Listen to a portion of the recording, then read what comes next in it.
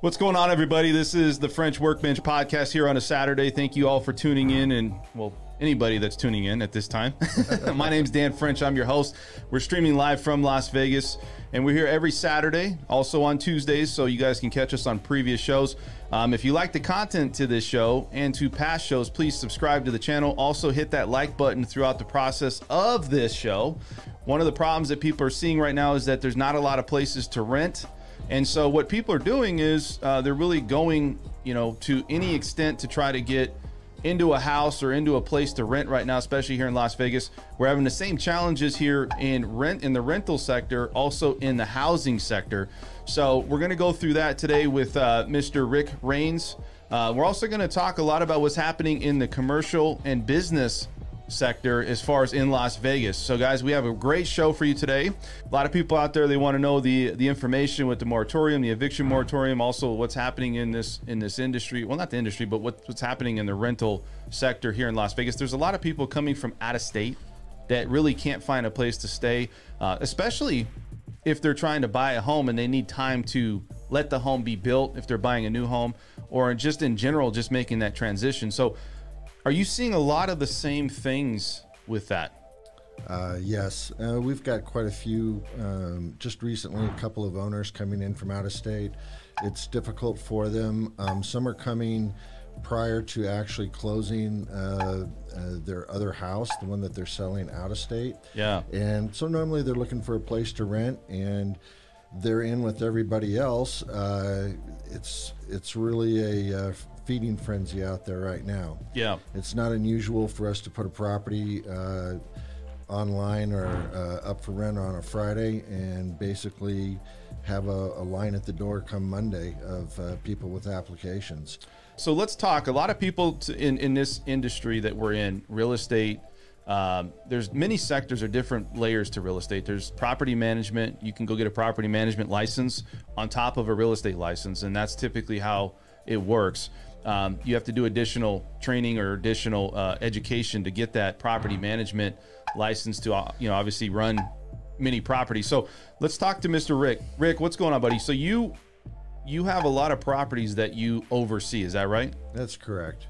We currently manage probably a little over 500, between 500 and 600. Okay. And so are those like apartment units, or what do you mean 500? Are they single resident homes, or there's majority of them are single family residences, whether they be single family homes, condos, townhomes. Okay. And so you're managing on behalf of the private owner? Is that how it works? Correct. Right, for the private owner or for the company that they own.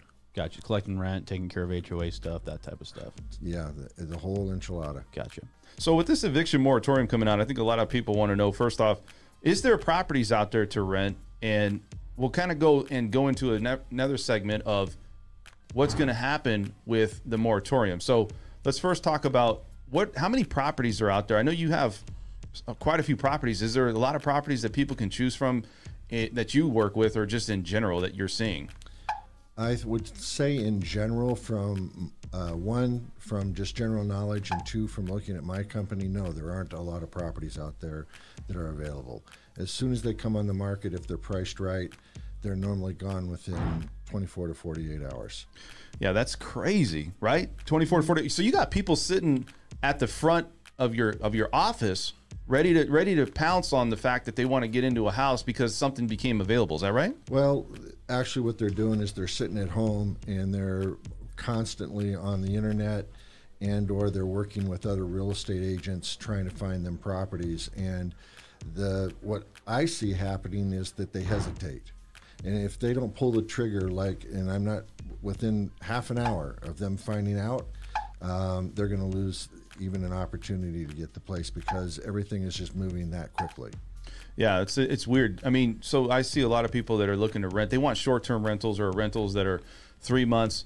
Are you having people where when they're in the position of not paying their rent, or in a position where you said there's an eviction going on?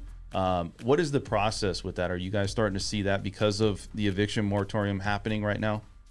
Well, the eviction moratorium is in a constant flux. Okay. And right now, the moratorium that the CDC tried to pass was struck down by the Supreme Court. But at the same time, the federal government said, no, we're going to continue through the end of October with the moratorium. But it's basically, and again, I'm not an attorney, but it's basically with the federally backed loans. If you have a federally backed loan, you can't evict. You can't evict, huh? Right. If you don't have a federally backed loan, then you can. Well, but then there are other guidelines that prevent you from evicting as well. And the Supreme Court actually just the other day had a decision striking down part of New York's eviction law. I think you're gonna see this happen across the country because that was just yesterday, wasn't it? You were talking about Thursday, I think. Thursday It came down, and this is the big point with the whole COVID theme with all these laws to begin with, because what they said, because you're probably familiar with this, somebody claims COVID affected me, therefore I can't pay rent, therefore you can't evict, right? Correct. So the Supreme Court said, yeah, you can't do that because basically what you're doing in that situation is you're allowing the tenant to be his own judge of his own case. How can you ever defend when somebody simply claims, I'm affected by this, and that's the standard within legal? So I think as this thing progresses, you're going to see this challenge, and this whole thing's going to fall apart completely. I agree.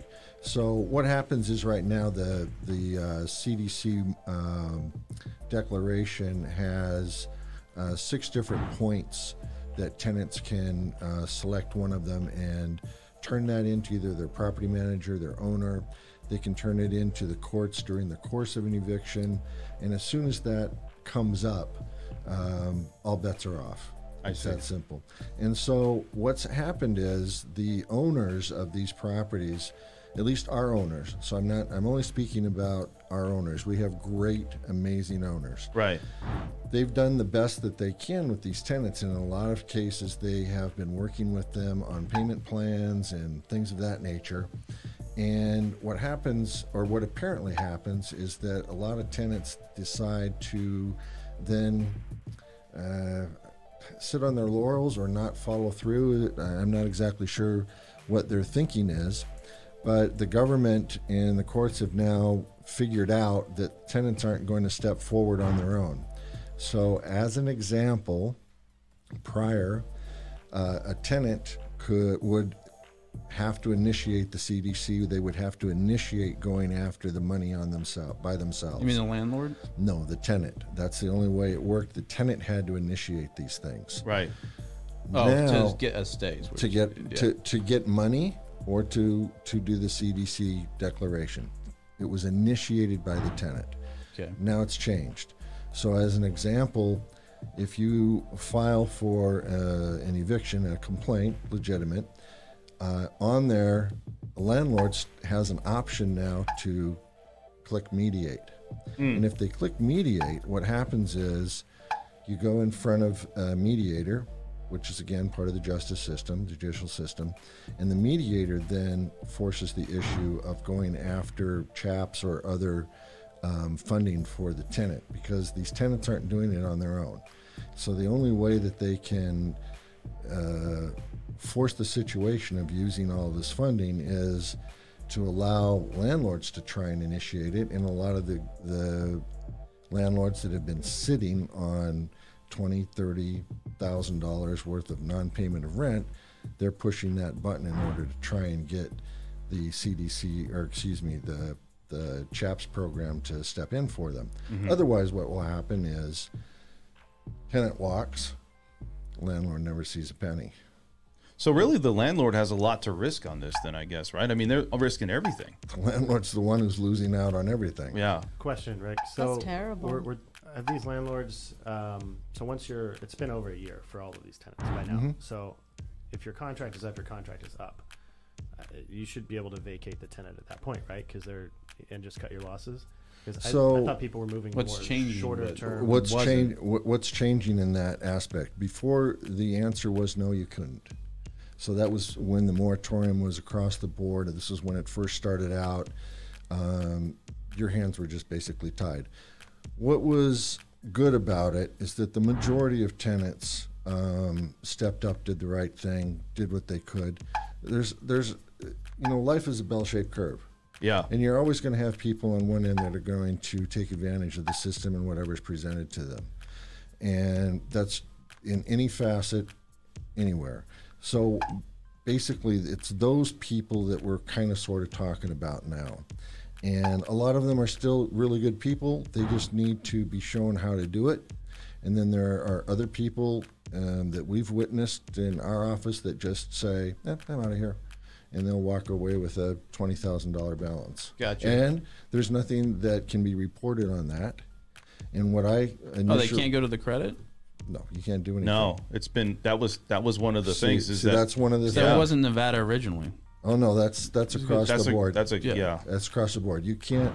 Yeah. You can't talk about it. You can't bring it up. You can't ask about it.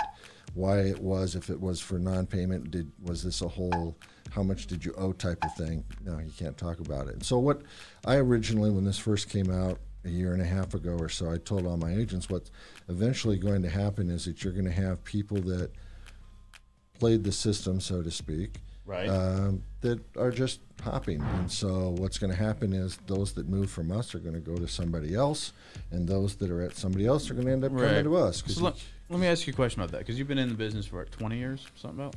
Since 78. 43 years. 43 years, excuse me. I'm sorry. You formed this current company in the 90s, what you said. Yeah, 95. All right. So, and we've had I think they started that in March 2020, right? So it's been about a year and a half. Right. So are you seeing people, the owners, if they're finally getting a tenant out, are they looking to re-rent or are they just looking to sell? Both.